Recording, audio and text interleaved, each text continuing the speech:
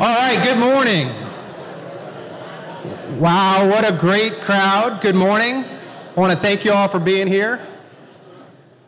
My name is Alex Brody. I am the Director of Meetings at the Association of the United States Army. And again, thank you for being here. I can't think of a better way to kick off the 2020 AUSA Breakfast Series than to do so in this very special location with the Chief of Staff, General James McConville. Appreciate everyone being here and want to wish you a Happy New Year. To get started, I'm going to introduce Ms. Tammy Call. She's the director here at the museum. She'd like to say a few things about this wonderful museum that we're all in today. Please help me welcome Mrs. Tammy Call.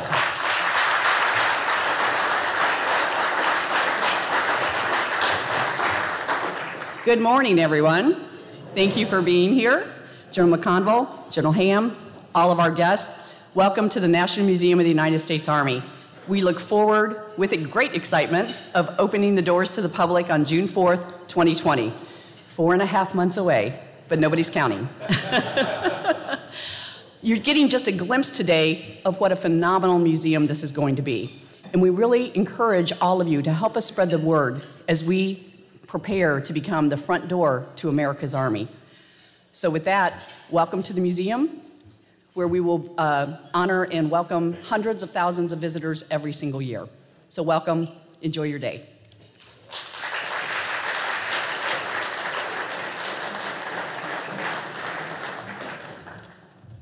Well, thanks, Tammy. Thank you very, very much for this wonderful facility. How many of you are here visiting the museum for the first time, for the very first time? Look at that, General Hartzog. You know, most everybody. How many of you are here for the last time? Nobody, not a single hand. All right, this is truly impressive.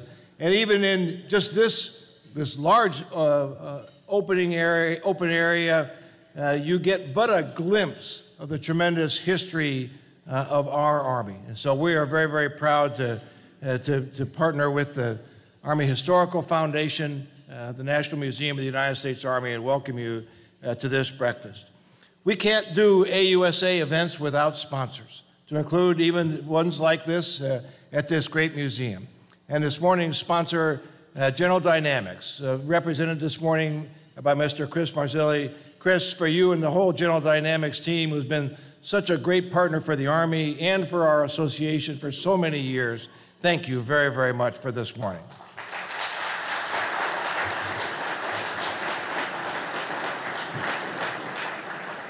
I could spend about the next 40 minutes introducing the people, the luminaries who have gathered here this morning, but the chief has told me not to do that, so I'm not gonna do that. But with a couple of exceptions, I am gonna single out a couple of very special guests joining us this morning. The 32nd Chief of Staff of the United States Army, General Dennis Reimer.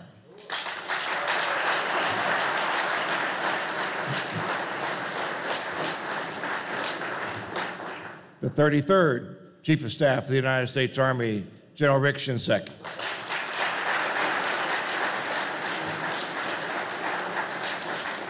We're pleased this morning to have the civilian leadership of the United States Army represented by Dr. Casey Wardinsky and Mr. Alex Beeler, Assistant Secretaries of the Army.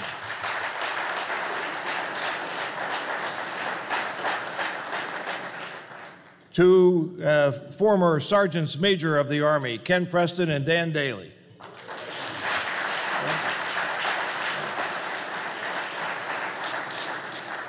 And our civilian aide to the Secretary of the Army from Washington, D.C., Mr. Woody Goldberg. Woody.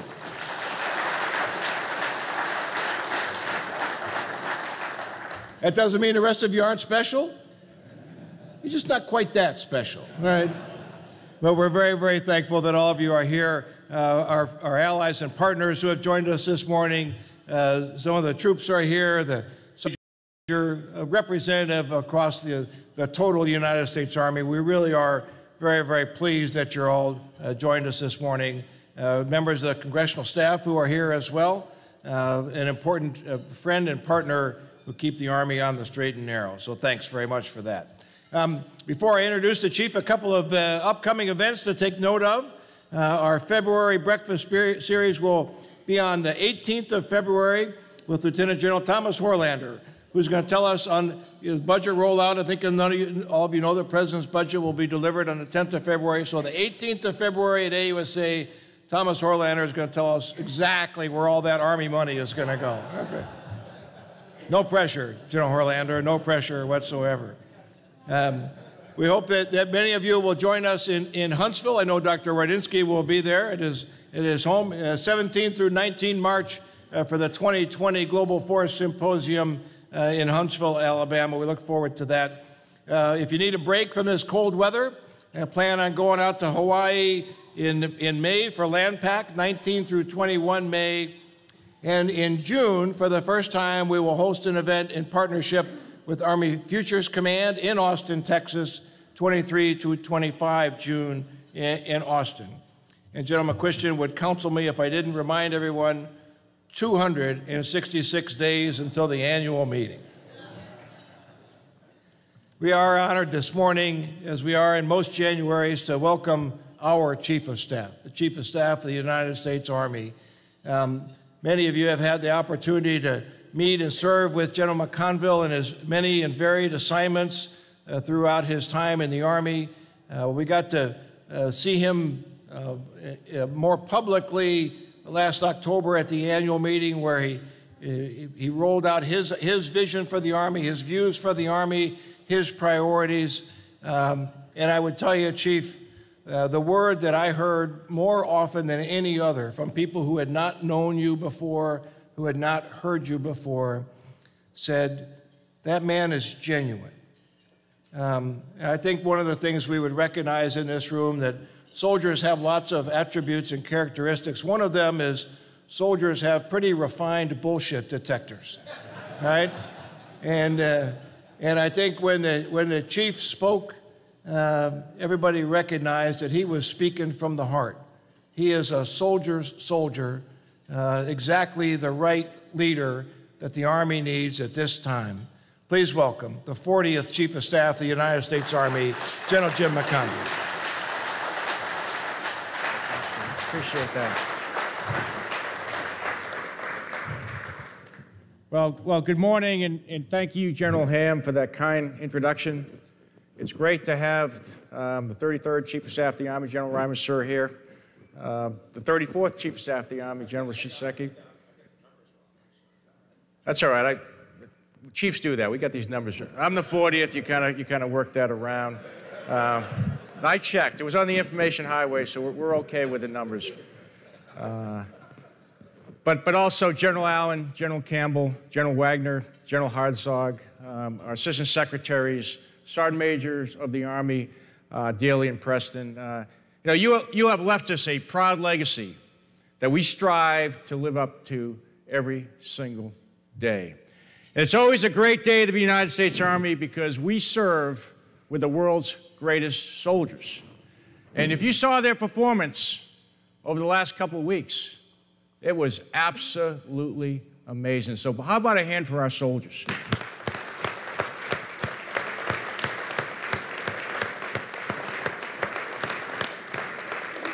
And today is a great day because we got a sneak preview of our new Army National Museum. And as was said, the grand opening's in June, and I've had a chance to walk around, and this is going to be a world-class facility. It's going to be a fitting tribute to the heroism and heritage of our soldiers in our Army. So I really encourage everyone to come back. I'm certainly going to come back. You know, people first, winning matters. It's more than just a slogan. People first is a philosophy. I believe that the United States Army is the best army in the world because we have the best people in the world.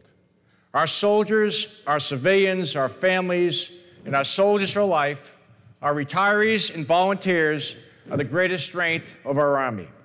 And I believe that if we take care of our people, we get them at the right jobs, at the right time and right place, they will deliver on our Army priorities of readiness, modernization, and reform. And winning matters is an attitude. It's an attitude that we send the United States Army somewhere, we're not going to participate. We're not going to try hard, we're going to win. And there's no second place or honorable mention in combat. And that attitude was evident in the 82nd Airborne Division when we alerted them and they deployed on no notice, and I mean no notice, absolutely no notice, on New Year's Eve day to Iraq. And they did it in incredible fashion. And it's that attitude that's in all our troops that is serving in harm's way around the globe. Now, we are very, very blessed to have a great secretary, Secretary McCarthy.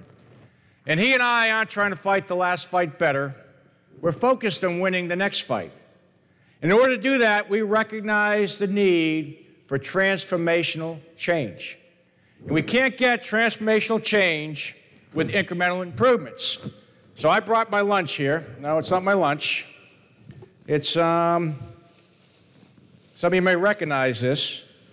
You know, for those who are over the age of 30, this is what a phone used to look like, okay? And when I was a kid, this phone was on the wall, you know, and many of the older people in the front rows, this phone was on the wall, right? And, you know, if you made a phone call, you went up to the wall, you dialed this little thing, and that's what you did, okay? But then people said, you know, we want to be able to walk around the house with the phone, right?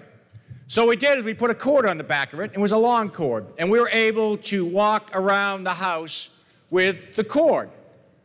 And that was what I would call incremental improvement, not transformational, informational. Then people found we were knocking lamps over, it was getting caught on furniture, so the phone company said, hey, here's what we're going to do. Let's get rid of the cord, right? So then people said, well, we can walk around with the house, so we had a cordless phone. This would be great if we could go outside and drive around and talk on our phone, right? And what was that ruined meals and dinners and anniversary and birthdays forever because we'd all be on our phone while we were out eating dinner. But anyways, so what happened along the way was, you know, someone said that, you know, what if we could take a picture with a phone? And I like to imagine this in an Army context. I can see a lieutenant coming to a general like me, and he or she saying, sir, I got a great idea. We should be taking pictures with phones. And I'm sitting there, a guy like me saying, well, okay, how do you take a picture with this phone? Really? A selfie? Or, wait a minute, I think we could use this phone to navigate. Oh, how do you do that? We got these great things. They're paper, they're called maps, right? That's how we navigate. Or we can watch TV on the phone. And, you know, I can see us going, you know, hey, Lieutenant, that'll be all. And when he or she walks away, we're sitting there, these generals, these wise generals, we say something along the line, why that's why he or she is just a lieutenant. But there were innovators, and there were some transformational change agents who gave us this, the mobile device. They transformed our understanding of what a phone could be. You know, it still makes phone calls, although most people who have kids, they won't call you, they'll text you.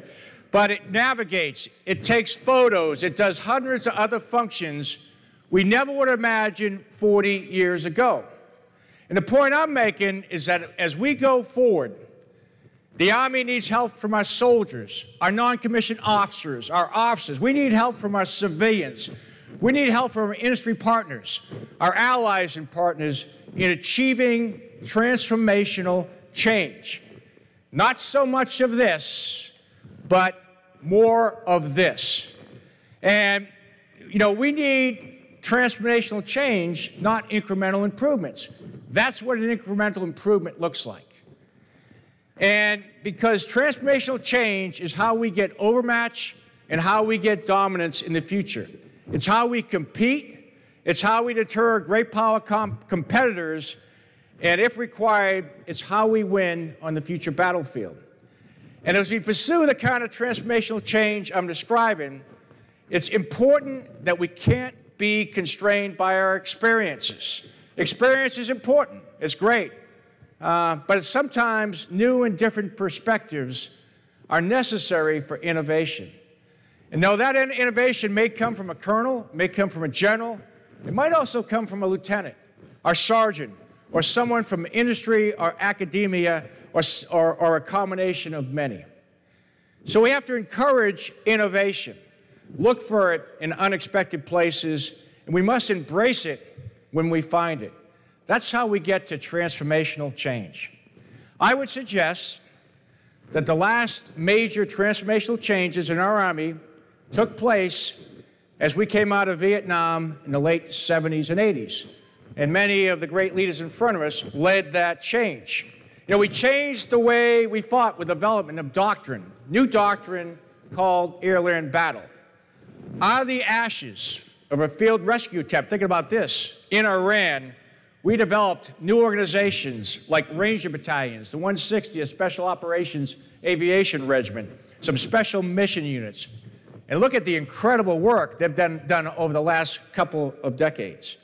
We built our combat training centers out of the National Training Center and the Joint Readiness Training Center, where we honed the combat readiness of our forces.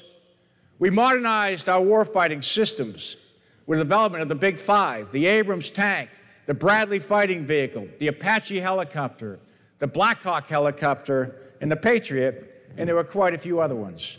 And we transformed our people processes, and we take this for granted now, by instituting the all-volunteer force, which gave birth to our incredible non-commissioned officer corps, which every other country wants to have.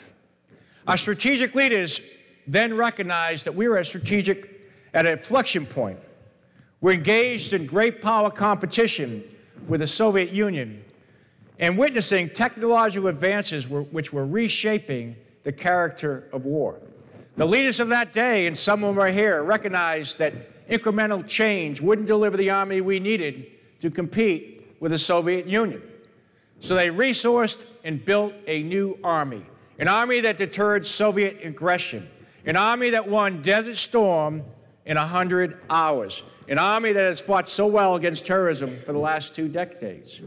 In fact, the transformational change of the post-Vietnam era built the Army today that has 187,000 soldiers committed in support of 140 countries around the world and accounts for more than 60% of our combatant commanders' requirements. Think about it. We began building the Army of 2020 more than 40 years ago. And since then, we've incrementally improved our weapon systems that we fielded in the 1970s and 1980s. And I would tell people we're starting to run out of letters. That's why we have to get some new systems. When you get to the Z model, you got to get something new, right? Anyways, but take the M2 Bradley, one of our key fighting vehicles. Over the last 40 years, we've upgraded the Bradley to the M2A1 and then incrementally improved it to one version after another. We added improved armor. We increased the power capabilities. We upgraded our night vision sights, and we made many other improvements. And although the Bradley is a very formidable infantry fighting vehicle, I can't say that 40 years from now, it'll be the centerpiece of our mechanized infantry formations. We are reaching the limits of technology and designs we developed back in the 1970s. We can only add so much weight to some of our combat vehicles. We can only make our current helicopters fly so fast and so far. And not only that, conditions have changed. We recognize that we will be contested in all 5 domains: on land, in the air, on the sea, and in space and cyber in the future. We realize that we will have to penetrate robust anti-access and aerial denial, which we call A2AD, defensive networks. We know that we will face emerging technologies like artificial intelligence, hypersonics, robotics, and the modern battlefield will look very different from the one 40 years ago, which is why I would submit that we are at a similar inflection point to the one our leaders faced coming out of Vietnam. And like them, we have to ask ourselves, are we building the Army that can compete and win for the next 40 years? I believe that only transformational change will build the Army our future demands. And that's exactly what we're doing with the development of the multi-domain operations concept. We're changing the way we're going to fight in the future, and where we'll be contested in every domain. That's why we're building new organizations, like the Security Force Assistance Brigades, like the multi-domain task forces, and the Information Warfare Command, which will enable us to compete below the level of armed conflict. That's why we're developing cyber ranges, so we can train cyber in a similar environment to our DIRT CTCs. That's why we're developing synthetic training environments. That's why we're laser focused on developing and fielding the 6 modernization priorities with 31 signature systems. And that's why we must implement our 21st century talent management system. And one of those initiatives, the Battalion Command Assessment Program, is going on as we speak, and a lot of our majors are really excited about that. And much of this is happening right now, not in 10 or 20 years. An example of transformational change is the Integrated Visual Augmentation System. You can see it up there. It's not just an incremental improvement to our night vision goggles. It's like putting on a slightly larger pair of Oakley sunglasses. It has both night vision and thermal capability in that heads-up display. But it's much more than an improved night vision device. In this device, our soldiers can see a 3-dimensional map with friendly data. They can receive video from drones or other sources as they're on the battlefield. They can link their weapons sight for faster aiming, and they can shoot around corners or from behind cover. But what I would argue is one of the most transformational concepts about this system is that you can use it with one-world terrain to train in virtual reality. Think about it. You're on your way to a real-world mission, and you can train with your team or squad or at whatever echelon you desire on the actual simulated terrain that you're going to conduct the mission in virtual reality with less time and fewer resources. But not only that, and this is what I would encourage industry, the other thing that's transformation about the IVES is how we're developing it. You know, we took an innovative idea from some change agents like General C.D. Donahue and General Maria Gervais. And we went from initial development to a real-world system that's being used by our soldiers right now, and the soldiers are helping develop this in less than 2 years. And IVAS has the potential to fundamentally transform the way we train and we fight. It's all from a heads-up display that our soldiers are going to have. And as this gets out, there's going to be a whole bunch of things that we can do with this.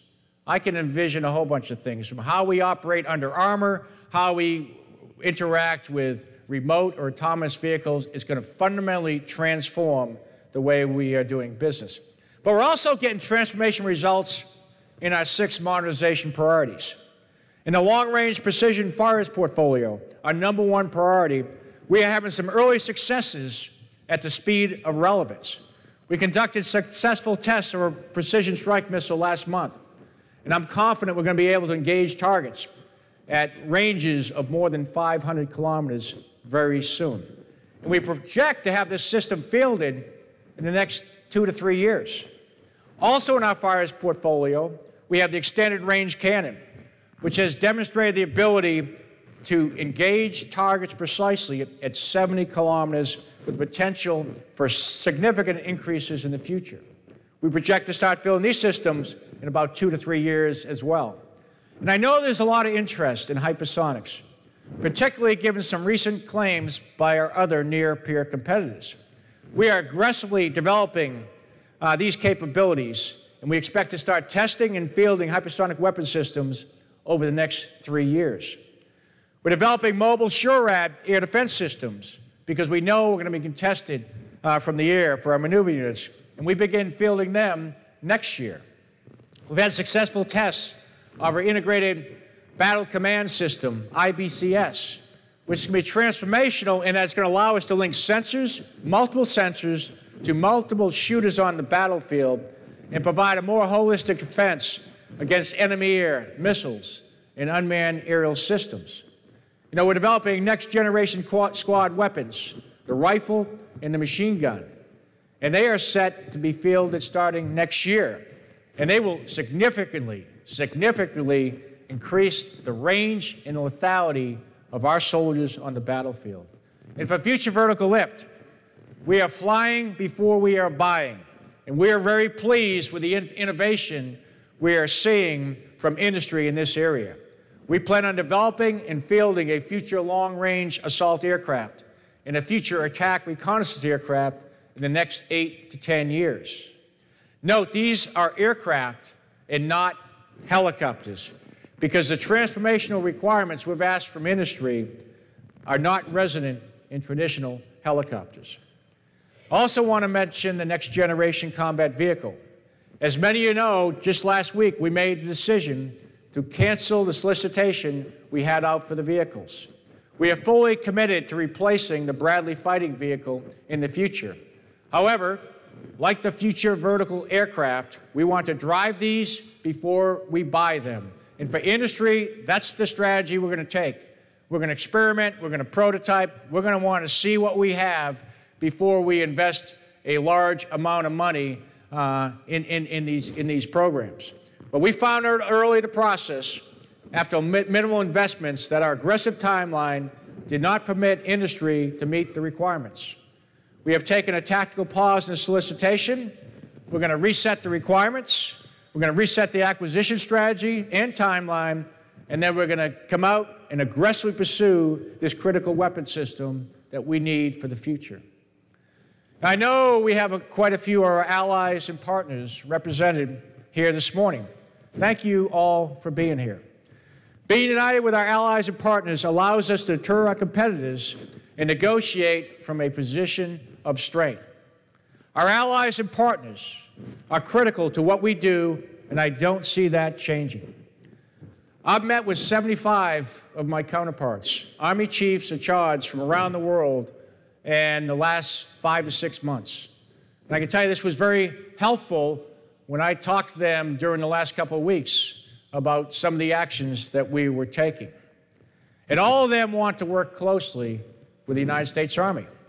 It's important we work closely with our allies and partners not only to help us innovate and realize transformational change, but ensure that we maintain stability and security and interoperability throughout the world. We need to aggressively pursue some of the high payoff initiatives that build strong relationships with our allies and partners. These initiatives include the International Military Education and Training Program, which we call IMET. I can't count the number of chiefs of Army, along with many of their senior leaders, that have exposure to our military and country through this program. Another is foreign military sales. I've found that the foreign military sales program is a great opportunity for our partners to prove their own capacities and capabilities while increasing interoperability with us. It's also a great opportunity to reduce costs and maintain our organic industrial base. And finally, the employment of our Security Force Assistance Brigades, SFABs we call them, in an advise and assist role, along with combined exercises with allies and partners, is increasing their capacities and capabilities, along with building interoperability. You can't show up on game day and expect to be able to operate effectively if you've never worked together. We have Defender 20 coming up in Europe this year, and it'll be the largest exercise in 25 years. Over 20,000 troops coming from the United States. And a version out in the Pacific, a smaller number this year, but a bigger number next year as well. And these exercises will continue to be a preferred tool we use to strengthen relationships and build capability, both ours and our allies and partners. So to all our allies and partners here today, you are incredibly important to us. Our vision of the future includes close, productive ties with all of you, and we want to continue moving forward together. Let me close by saying it's an exciting time to be in the Army. We have a unique opportunity to set the Army on a course that will preserve overmatch and dominance in the next 40 years and ensure we can compete with and deter great power competitions, and if required, to fight and win. We aren't looking for longer cords for our phones or faster horses for our cavalry. We aren't trying to fight the last fight better. We want to win the next fight. And it's going to take transformational change to get there, and it won't happen with incremental improvements. I look forward to all of your support in this endeavor. People first, winning matters. We remain Army strong. Thank you.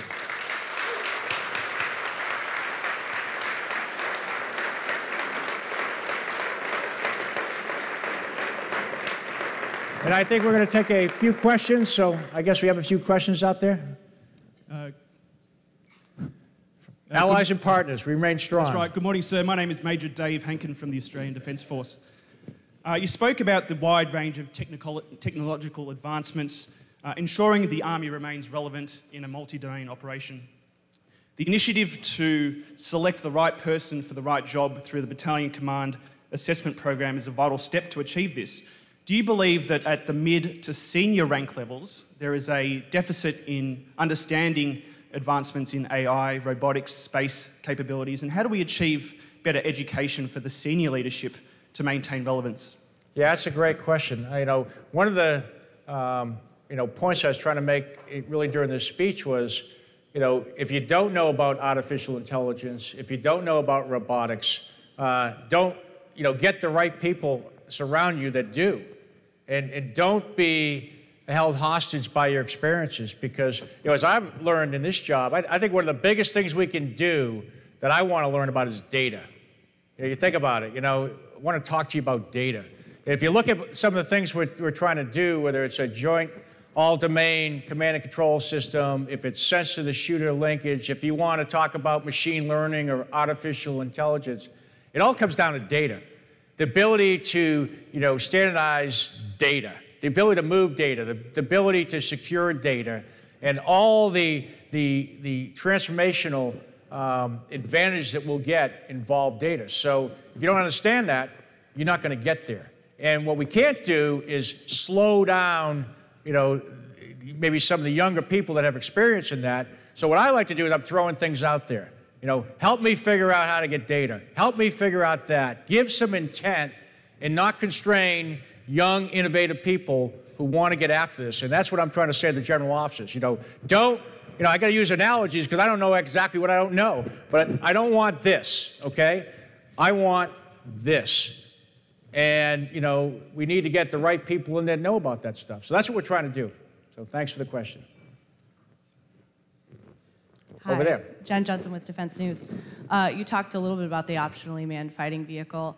And I know it's sort of been highlighted through this situation that the acquisition community and the Army Futures Command modernization community may have had some friction when it came to decision-making with OMFV. So I'm wondering what the Army is doing to try to smooth things over with the acquisition community, Army Futures Command, modernization command in the future, so that there isn't any butting heads and that they're able to work together, especially since time is of the essence. Yeah, I think, what's making sure, and I get friction, I'm not sure I'm going to go with friction, although friction and heat makes steel, makes you stronger, but I'll leave it at that. But, I think it's very, very important that one of the reasons we went to cross-functional teams is we want to bring operators, we want to bring technologists, and we want to bring acquisition professionals all together. And we want to move away from the linear industrial age process that we used in the past that would take us 3 to 5 years to get a requirement straight, and then we'd go through the acquisition process, take 3 to 5 years, maybe requesting for proposals, and then getting a program under contract, and then would take 5 to 7 years later to field that program. And after billions of dollars of expenditure, you may have something that is no longer relevant. So what we're trying to do is bring people together early in the process. And some people are not as comfortable with this as they should be, but they're getting that way because that's how we're going to do business. And what we're trying to show is the value of working together early in the process with everybody involved. And I think what you're going to see, and even during this tactical pause, is I've been with our acquisition professionals, I've been with Futures Command, and they understand the importance of working together. They're going to reset. Like if there was a football game, they're going back in the huddle. They're going to call another play, and they're going to come out to the line of scrimmage, and they're going to get after it, and they're going to score a touchdown. So this is going to happen. Thank you. Thank you. Hi, General Patrick Tucker from Defense One. Good to see you again. Can you talk a little bit about the transformation that you're trying to get underway at Army Cyber, transforming it from a sort of conventional cyber warfare operation into something that encompasses information warfare operations? It's sort of a big change. Thanks. Yeah, I think as we look to the future, we're standing up different type of organizations. Like one of them is the multi-domain task force, and a lot of people say, what is a multi-domain task force? Well, a multi-domain task force, what it does, it has the ability to deliver both long-range precision effects and long-range precision fires. And as we look around the world, people talk about information. The truth matters. And what we see with some of our competitors is operating below the level of armed conflict. They want to put just information out there. It happens every single day after, really throughout the world. Is we want to have the ability to make sure that we can get the truth out there. So that's part of information operations, and it's tied into, cyber, it's tied into electronic warfare, it's tied into space, and all these elements come together, and we want an organization that's going to synchronize those, and that's what the Information Warfare Command is going to do. Sir, we've got one more question over here. Ashley Roki with James. I want to follow up on OMFV. The Army had plenty of warning from industry that there were problems with the timetable and the requirements. So as the service takes this tactical pause now, what are they actually going to do different to address some of these shortcomings that have cropped up time and time again? Well, what we learned from going through the process was what industry could produce. It was a very aggressive timeline. We knew that going in, but when we met with industry, the feedback we got was that they could do it. And the difference is, what we're doing now is, after a minimal investment time frame, we're going to say, show us that you could actually do this. And so as we come back around with industry, we're going to say, how much time will it take to get to the requirements that we need? So there's some more negotiation that's going to go on. And the way we're prototyping now is really to inform requirements. It's not necessarily, we don't have requirements out there like in space. We meet with industry and we give them a problem set. And we say we want a vehicle that we think should have this many people, should be able to do this many things. Come back to us with a sketch of what that would look like.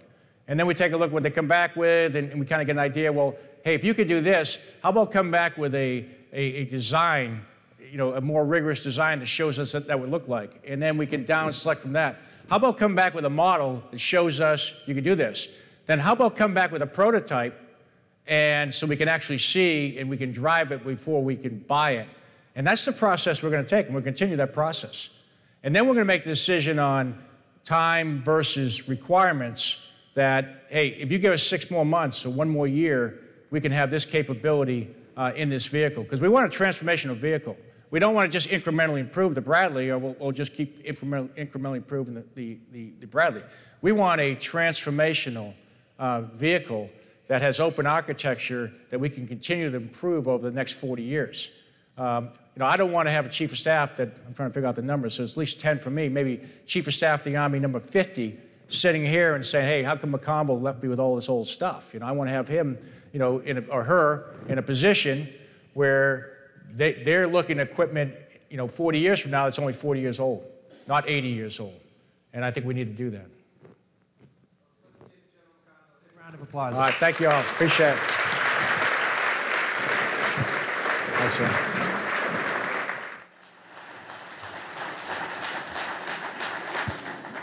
Thanks very much, Chief. Thanks for getting us off to a great start this cold January morning as we begin 2020, and indeed the Army has been busy. I would just say before this crowd and to you, Chief, this association will do all that we can to support you and the soldiers, civilians of the total Army as you move forward on behalf of the nation. Thanks for sharing your time with us this morning. For all of you, one of the ways that we are able to support the Army is through your membership. If you're not an AUSA membership, I would ask you to consider joining AUSA. You can do so this morning, or you can go online, ausa.org. We value your membership. We need your membership in order to continue to support the Army in the way that the Army richly deserves. Chris, to you and General Dynamics, again, hearty thanks for your sponsorship for this wonderful event here this morning. Thank you very, very much for doing that. Tammy, for you and the team here at the National Museum of the United States Army, thanks for hosting us at your home this morning. We look forward to continued progress, and I think each of us looks forward with great anticipation to June 4th and the official opening of this magnificent facility.